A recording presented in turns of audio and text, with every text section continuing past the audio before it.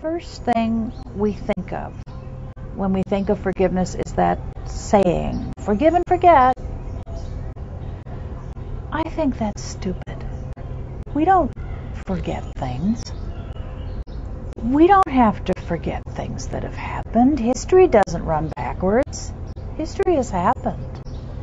And we remember that it's happened. We don't have to lose our brains in order to be forgiving. I think a lot of us think that forgiveness is a feeling, that somehow I have to come up with warm, fuzzy, happy, loving emotions towards someone who's done something terrible to me before I can say that I have forgiven him. But I don't think that's true. Your feelings don't lead you toward forgiveness. Ordinarily, I think our feelings lead us toward vengeance. If we wait for warm, fuzzy feelings to arise in us towards someone who's done something terrible to us, we're going to wait a long time. But we don't have to wait for our feelings to lead us toward forgiveness. Forgiveness is something we can decide to start.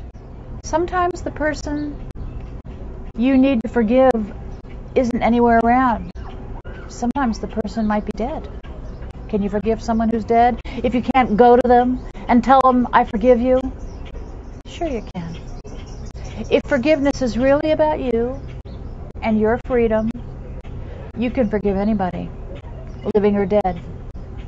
And if forgiveness is really about you, you can probably also forgive the person most people have the hardest time forgiving, yourself. All we have to do is say, I am sick and tired of my life being about that bad thing.